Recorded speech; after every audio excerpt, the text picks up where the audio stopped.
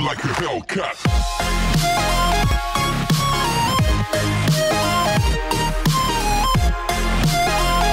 Hey, what is up people, and welcome back to the show. Today I'm gonna teach you how to render faster in Adobe After Effects and pretty much every Adobe product that you might be using. So if you are like me and you had bought a really powerful processor such as the AMD FX 8350, which which actually has 8 cores and 8 threads, so you wanna use all the 8 cores and 8 threads. Yeah, I made it in Paint. It looks so pretty. So let me just load up a project right now. Here's the pre-comp for my recent video. So Adobe After Effects by default actually doesn't use all of your cores. You actually have to set it on from the edit preferences, and then you have to go to I just forgot it. Then you have to go to general.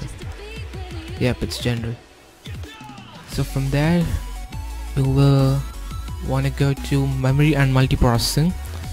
So there you go, you can see all your Adobe products over here, and then there's the render multiple frames simultaneously. This is not going to be selected for you, but you could just click it, and CPU is reserved for other applications. If you might be using your CPU for everything else, such as for example, you might be playing a game while you're rendering so that you won't be wasting any time, but who's gonna play game anyways? We could just put it onto render and make it faster. So you could take this down to 0 for the fastest results, and RAM allocations, this might be different for you. In my case, I have just 8 GB of RAM. If you have higher gigabytes of memory, you could just take the highest thing possible to get the maximum number of CPUs that will be used. For example, if I take 3, it will be 0. If I take 2, it's gonna be 2 cores. It's gonna use 2 of my threads. If it's 1.5, it's 3, 1, 5, and it just scales up as you go down on the memory. But if you have 18 gigs of RAM installed, you could confidently go to 1.5 gigabytes and set it up so that every thread on your CPU uses that amount of RAM. RAM is pretty much very fast. It doesn't depend on how much fast of RAM you have. For instance, I have the 1600 Corsair Vengeance RAM, and then there's the installed RAM. I have 8 gigabytes of memory, and RAM reserved for other device applications. You could take it up to as high as 7 or take it down to 1.5, but just put it low because you want the fastest possible frame rates, right? I'm gonna demonstrate how it's gonna be. Actually I closed it for no reason. So I'm gonna demonstrate how it's gonna be with everything set to default. Alright, so here's MSI Afterburner so that we could monitor everything while we are rendering. There we go. I'm gonna set the render up. Must have at least one render item. Okay, something wrong.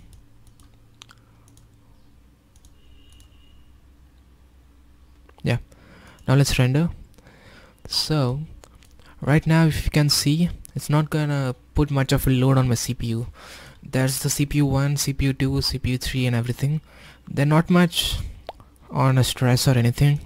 And then there's the RAM usage. It's ramping up to 4.4 gigabytes, sorry. Yeah, it's not very much fantastic so that you would get some exciting results out of it, but check this out.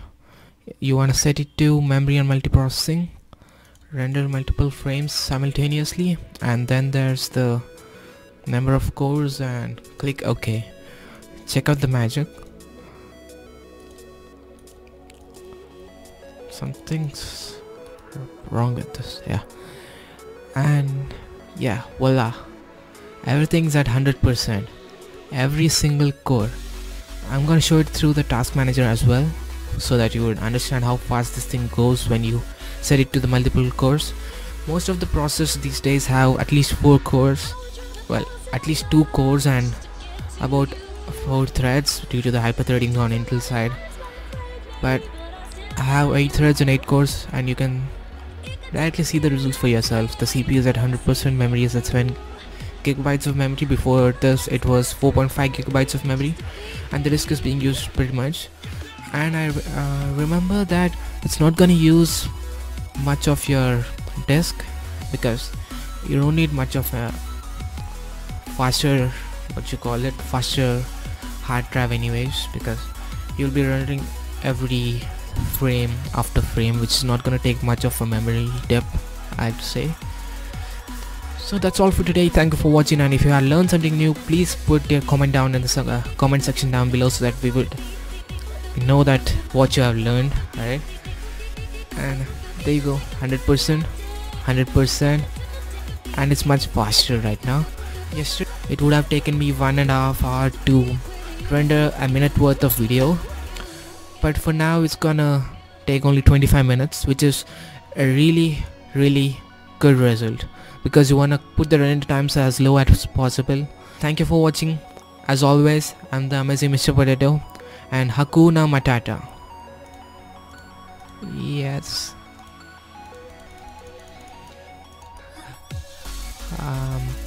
I'm gonna do a quick modern art right now. Yep, I'm selling it for 100 billion. Thank you for watching. Feel me like a Hellcat.